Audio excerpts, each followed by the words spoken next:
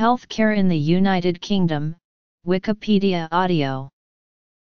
Healthcare in the United Kingdom is a devolved matter, with England, Northern Ireland, Scotland, and Wales each having their own systems of publicly funded healthcare, funded by and accountable to separate governments and parliaments, together with smaller private sector and voluntary provision. As a result of each country having different policies and priorities, a variety of differences now exist between these systems. Despite there being separate health services for each country, the performance of the National Health Service across the UK can be measured for the purpose of making international comparisons. In a 2014 report by the Commonwealth Fund ranking developed country healthcare systems, the United Kingdom was ranked the best healthcare system in the world overall and in the following categories: quality of care, access to care, efficiency, and equity.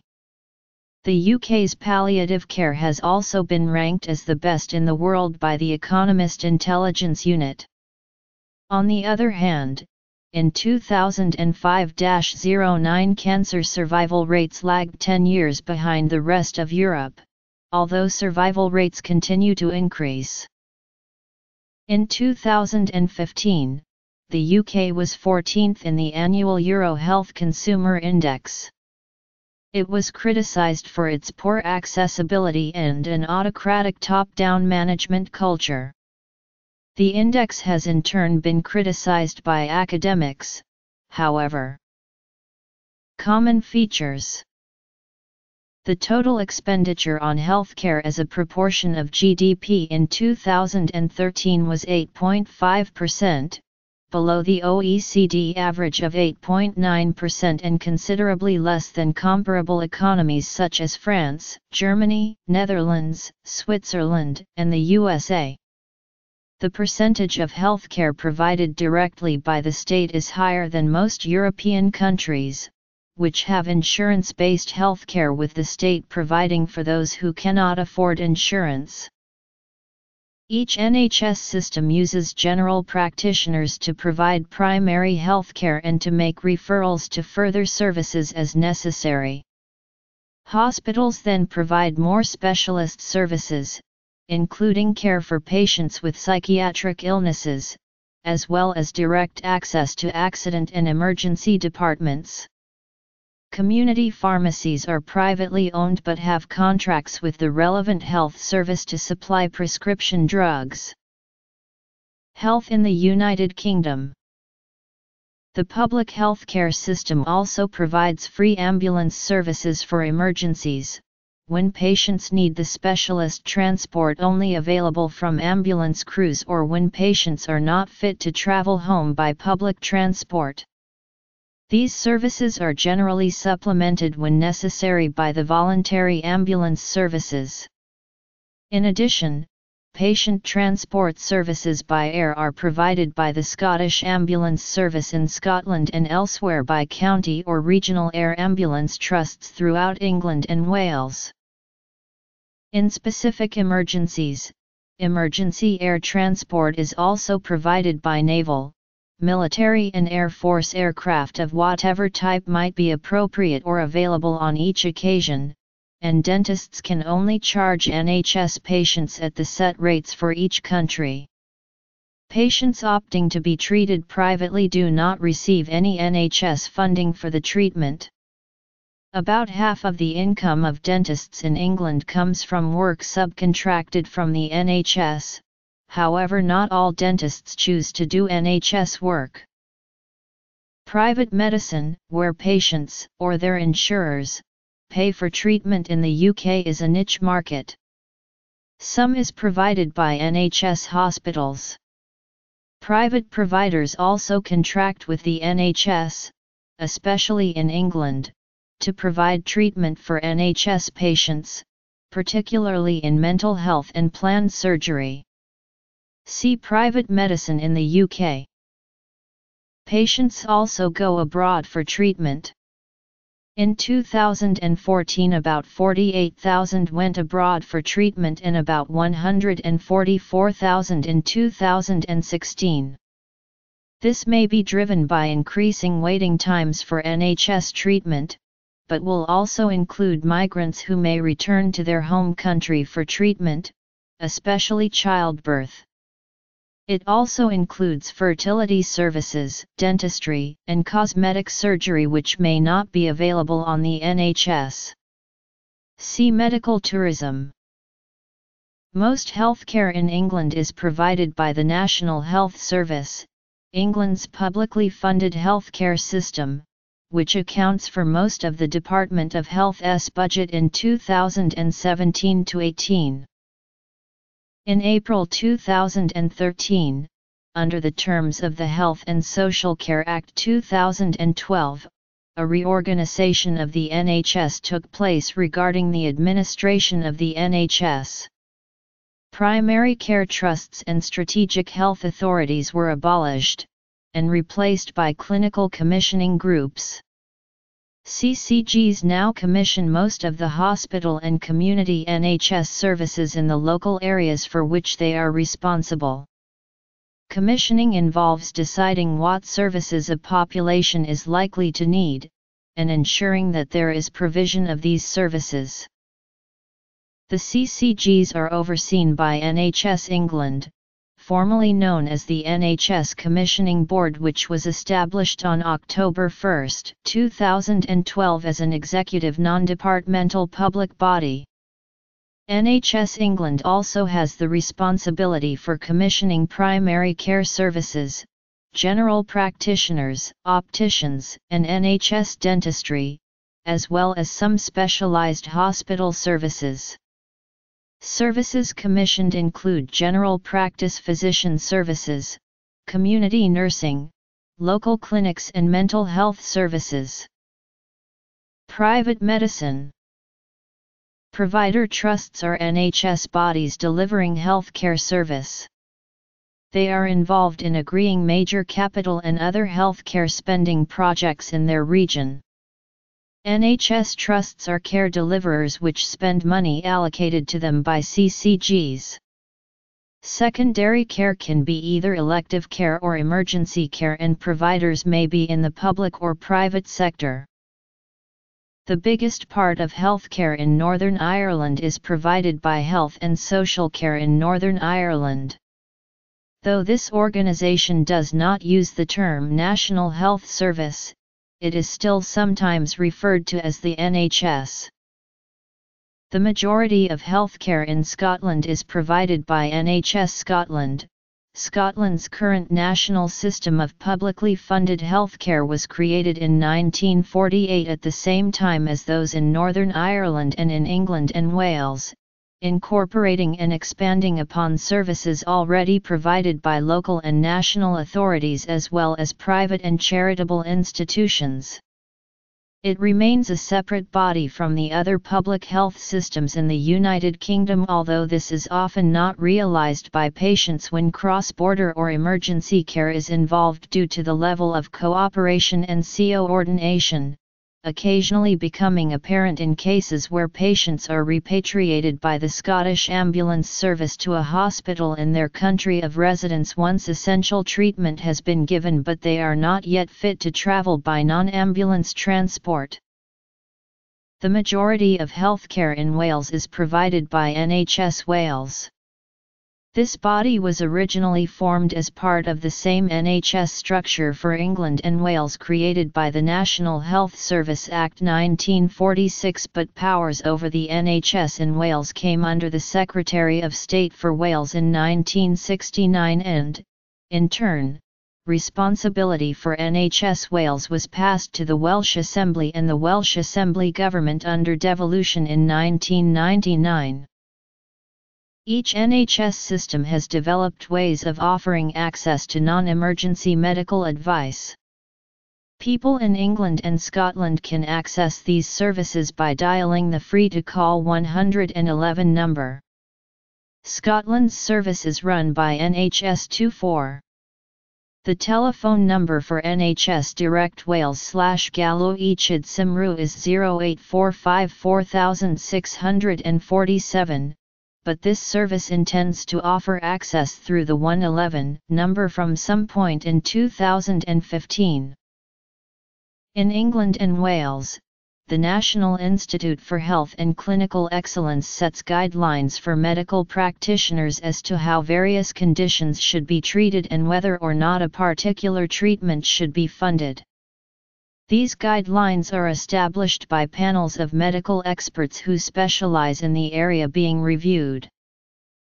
In Scotland, the Scottish Medicines Consortium advises NHS boards there about all newly licensed medicines and formulations of existing medicines as well as the use of antimicrobiotics, but does not assess vaccines, branded generics, non-prescription only medicines, blood products, and substitutes or diagnostic drugs. Some new drugs are available for prescription more quickly than in the rest of the United Kingdom. At times this has led to complaints. Healthcare in England. Commissioning. The National Audit Office reports annually on the summarised consolidated accounts of the NHS, and Audit Scotland performs the same function for NHS Scotland. Healthcare in Northern Ireland. Healthcare in Scotland. Healthcare in Wales. Comparisons between the healthcare systems in the United Kingdom. Differences. Since January 2007, the NHS have been able to claim back the cost of treatment, and for ambulance services, for those who have been paid personal injury compensation. Parking charges at hospitals have been abolished in Scotland and have also been abolished in Wales. Parking charges continue to be in place at many hospitals in England. In a sample of 13 developed countries, the UK was 9th in its population-weighted usage of medication in 14 classes in both 2009 and 2013. The drugs studied were selected on the basis that the conditions treated had high incidence, prevalence, and/or mortality, caused significant long-term morbidity and incurred high levels of expenditure, and significant developments in prevention or treatment had been made in the last 10 years. The study noted considerable difficulties in cross-border comparison of medication use. Telephone advisory services. Northern Ireland, Scotland, and Wales no longer have prescription charges. However, in England, a prescription charge of £8.60 is payable per item as of April 2017, though patients under 16 years old or over 60 years getting prescribed drugs are exempt from paying, as are people with certain medical conditions, those on low incomes or in receipt of certain benefits, and those prescribed drugs for contraception. UK permanent residents in England do not pay the real cost of the medicines, and so for some prescribed medicines that can be bought over the counter without a prescription, for example aspirin, it can be much cheaper to purchase these without a prescription. UK permanent residents in England who must pay can purchase a 3-month prescription prepayment certificate costing £29.10. This saves the patient money where the patient needs 3 or more items in 3 months. There is also a 12-month PPC certificate costing £104, which saves patients money if 12 or more items are needed in 12 months. There are no prescription charges anywhere in the UK for medicines administered at a hospital, by a doctor or at an NHS walk-in centre. From the birth of the NHS in 1948, private medicine has continued to exist, paid for partly by private insurance. Provision of private healthcare acquired by means of private health insurance, funded as part of an employer-funded healthcare scheme or paid directly by the customer, though provision can be restricted for those with conditions such as AIDS/HIV. In recent years, despite some evidence that a large proportion of the public oppose such involvement, the private sector has been used to increase NHS capacity. In addition, there is some relatively minor sector crossover between public and private provision, with it possible for some NHS patients to be treated in private healthcare facilities and some NHS facilities let out to the private sector for privately funded treatments or for pre- and post-operative care. However, since private hospitals tend to manage only routine operations and lack a Level 3 critical care unit, unexpected emergencies may lead to the patient being transferred to an NHS hospital. When the Blair government expanded the role of the private sector within the NHS in England, the Scottish government reduced the role of the private sector within public healthcare in Scotland and planned legislation to prevent the possibility of private companies running GP practices in future.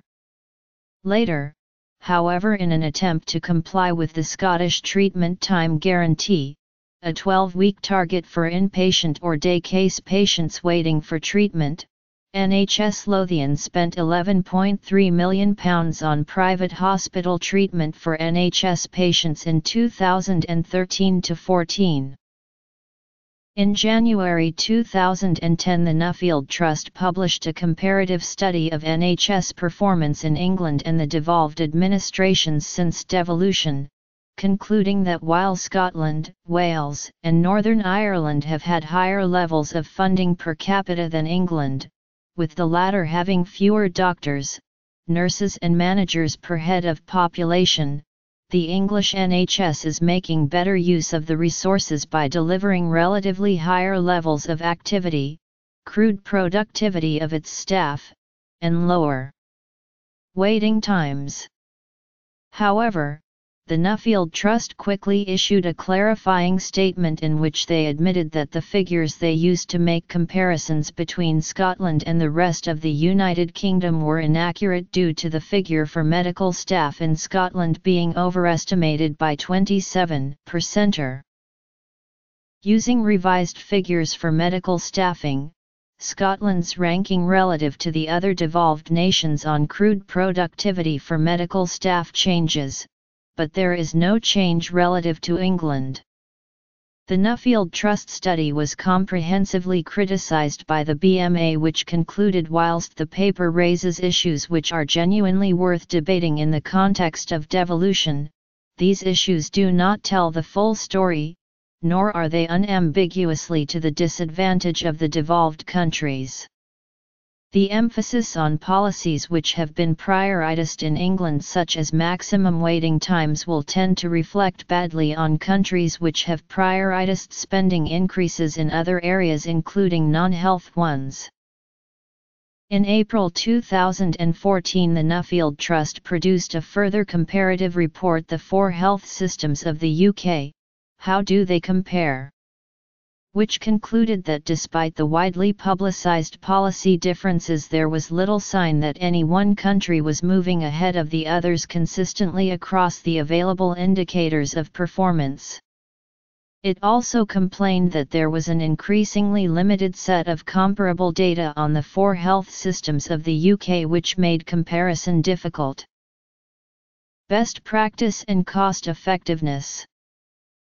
In February 2016, the Organisation for Economic Cooperation and Development published a review which concluded that performance of the NHS in Wales was little different from that in the rest of the UK. They described performance across the UK as fairly mediocre, saying that great policies were not being translated into great practices. They suggested that GPS should be more involved in health boards and that resources should be shifted out of hospitals. General cost control, parking charges, prescribed drugs, role of private sector in public healthcare, funding and performance of healthcare since devolution, history.